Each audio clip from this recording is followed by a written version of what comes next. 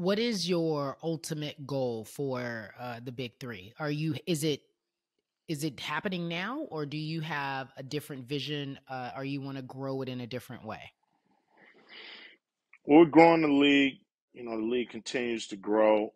We want to be a viable option for ballers who find themselves for some reason. With the NBA, it's not always skill level. Sometimes it's a numbers game. There's only 12 spots per team or 15 spots per team. So a lot of, quality, great ballers get left out or washed out. So um, we want to have that place where you can still play. You don't have to go overseas. You can play in front of your family and friends and fans here in America, professional at the highest level. And how we're growing the sport is uh, we're now selling teams. We're in the process of selling teams to Hmm. owners, and they'll put teams in different cities, and we'll be able to grow from there, and expand to 16 teams and 20, 24, and so on. What owners are you selling them to? Are you selling to NBA owners, or you're selling to people who have the money to buy the team? And like, what's the typical buy-in, if you don't mind sharing? Well, I mean, NBA owners want to buy in.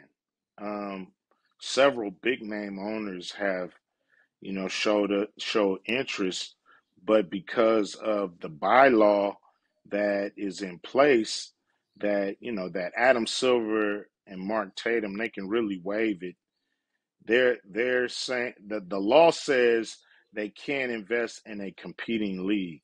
Now, in no way, shape, or form, anybody can see that the Big Three is no way can Competing. compete with the NBA. So we're not competing.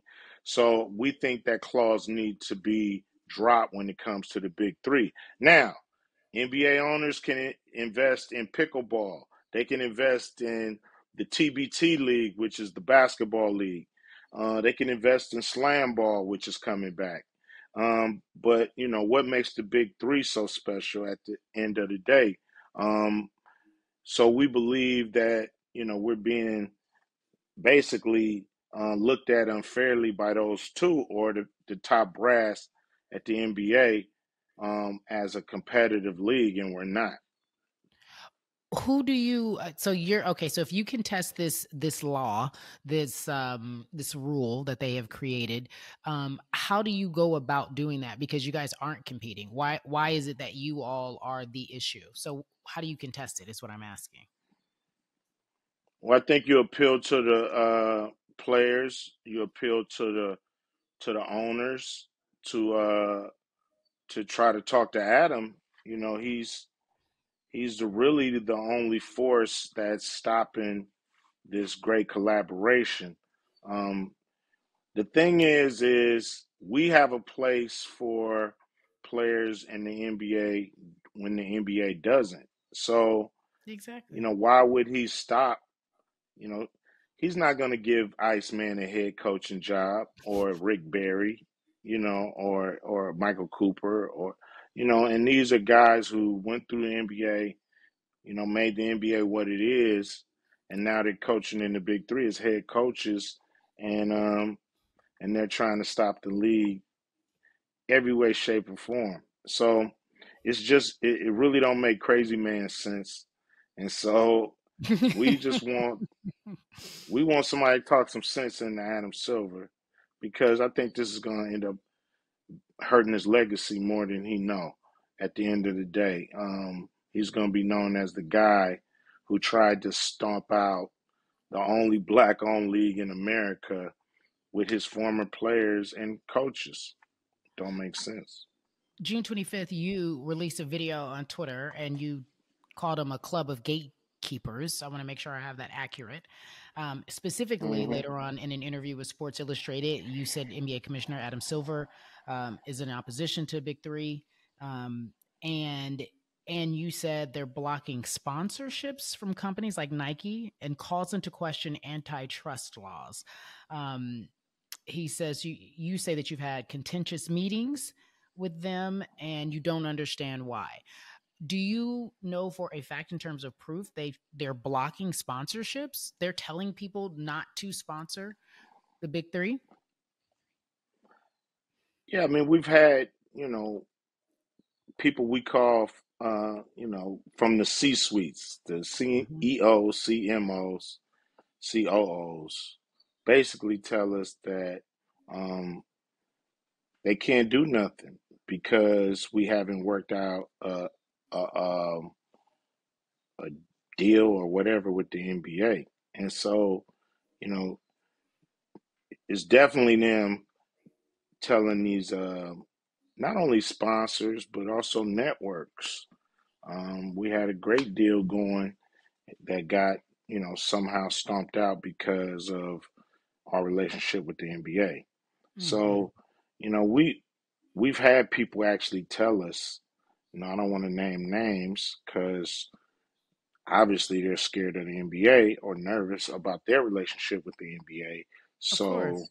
um, they don't want to step on any toes when it comes to that. And so I just think it's, it's not right. It's pretty sad. And it has to be dealt with the best way we know how, which is, making it known publicly and then exercising all the rights that we have.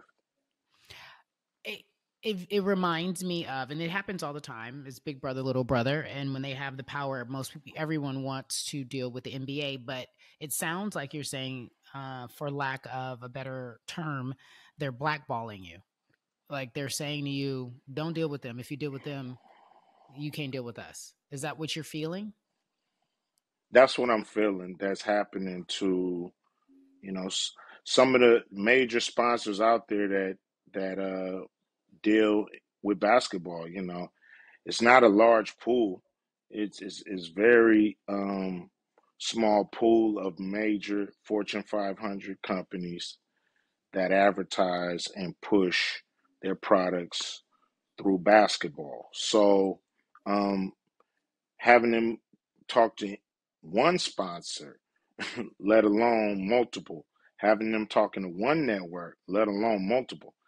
If you think about all the networks that run basketball, you can count them, you know, mainly on one hand, Sure. and you don't need your thumb. So there's a very small amount of people we can go um, to get this product more exposure, uh, and to have them going to those people and discarding them from doing it is it's heartbreaking and it got to stop because at the end Hmm. of the day, you know, they think they heard Ice Cube.